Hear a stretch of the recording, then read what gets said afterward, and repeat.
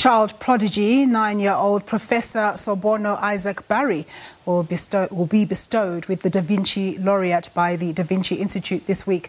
Bari, also known as the Einstein of our time, is a professor who specialises in maths and science. He was born in 2012. He is an Asian American author and the world's youngest professor. He is also nominated for a Nobel Prize. Let's now cross to my colleague Mahlaku Komane, who has more for us. Mahlaku, thank you very much. Over to you.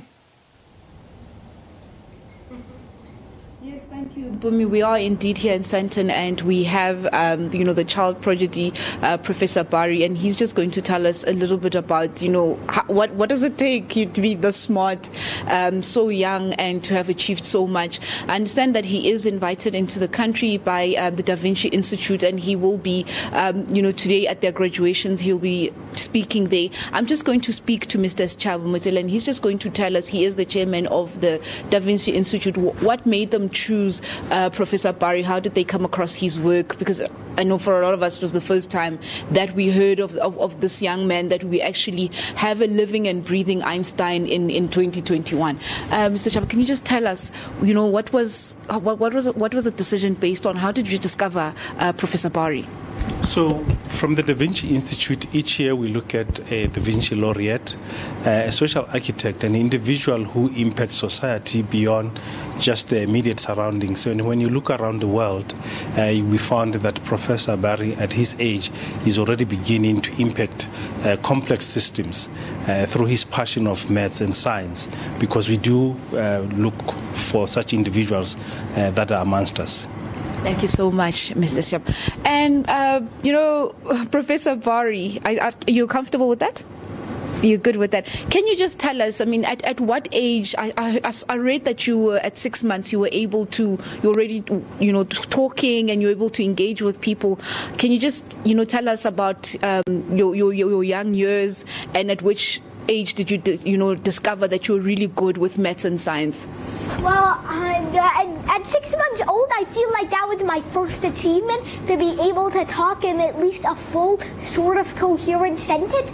And I started to really get fascinated with the math and science at the age of like 1 and 2. And my father was like a math and physics student, and so he was like doing, when he was studying at university and college, he was doing this equation and that equation. And I would see him writing all this stuff down on the blackboard, and I would be thinking, what does this symbol or this stuff mean?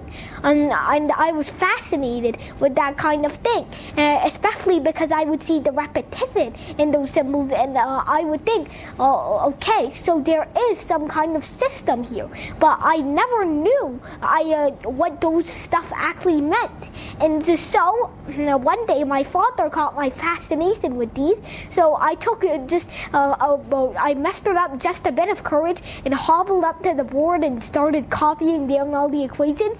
And so my father saw this fascination in me with all these equations, and my fascination with how the imaginative and experimentative sector of science, and so that's what really got me into science.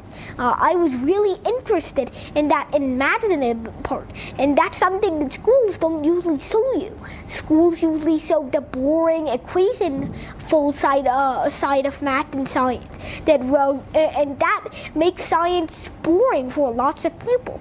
But it was really fascinating for me because I saw that you could imagine in math and science, and that was one of the most important things in math and science. And I think that the creativity and the capacity to imagine is one of the most important things, especially in math and science, not only in art. And so you're a professor, but I heard you earlier on when we spoke that you decided to rather go to 8th grade and you were skipping grades. Tell us about your school experience. At which age you thought, let me just go to school. How did that go? I feel like my school experience has been good so far, but that is only because I live in a moderately rich neighborhood, and that is not the case for everyone. most people don't get a good education from their school because their teachers are not passionate, but rather people who are either in it for the money or just because they have nothing else to do. And so the thing is, those kind of teachers who are not passionate, but rather are only doing it for the money, don't work really that well with their students. They don't really work with the students, and they don't really practice with the equations. They don't really know what they're talking about. All they know is the equations, the material they're talking about, not really actually the whole thing, the entire idea, the whole branch of ideas, what they're talking about. And so it's actually really hard to get a really good, engaging teacher who can not only teach you the basic ideas and facts and complicated systems that are math and science and the part that school does show you, but also the imaginative, experimentative, and discovery fuel sector of math and science. And I think that is very important in becoming a good teacher. And that is what really happened in my math and science classes. And so my schooling experience has been really good, but I don't think that is the case for everyone, especially people who don't even have access to a quality education. And also, so which grade are you in now? What in terms of your levels, where are you at? Where are you thinking that you want to go to? Do you have anything specific that you want to achieve in terms of a career, or are you going to stick to the maths and science? I really want to at least become somewhat even like a professor, because I want to try and change the educational system, and I want to inspire at least one other person to make a revolutionary breakthrough and think creatively. And I want to show at least the amount of people that is in a class that math and science is not what they show it to be, but rather actually a really fun set of numbers and ideas that are only bound together by a few loose rules. And sometimes these rules can be added, sometimes they can be broken by will, and it's actually just a really fun way to think creatively, and it can get you places that you can't imagine. And so I want to my career goal for the future is to at least become a professor and to show the world that math and science is not what they show it to be, but rather actually a really fun way to discover, to experiment, and to advance our world and observe the natural world. And in terms of colleges, have you had an idea where you want to go? You know, are you interested in any of them? I am interested especially in the Ivy League universities, but and I have really a vision to go to at least the top 5 universities. So I am really have this kind of ambition, and I want to persevere. I want to persevere in order to get there. And so I think that it is very important to at least get an education from one of the most quality schools out there, like Harvard or Princeton or something of the likes. So I have a goal to get into at least a top 5 university. And you said earlier you weren't physically ready for the 12th grade. You decided to start at 8th grade. I don't think I'm ready for 12th grade right now.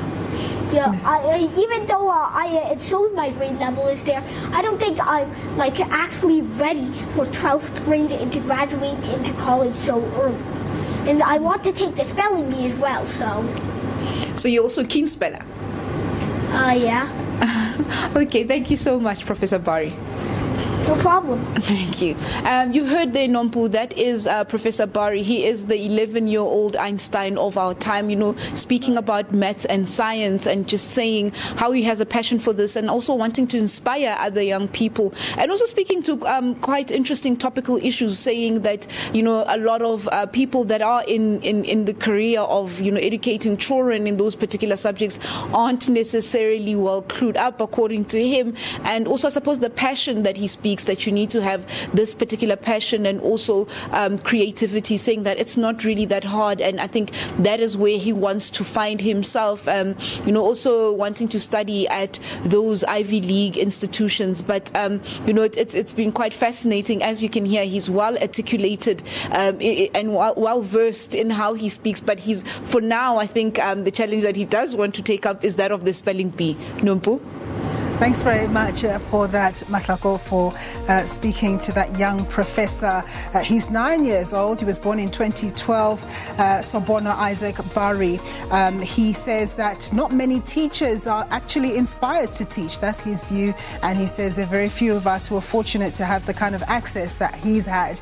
That's all from the On Point team this afternoon. SA Today will have more news for you at the top of the hour. Do have a pleasant one.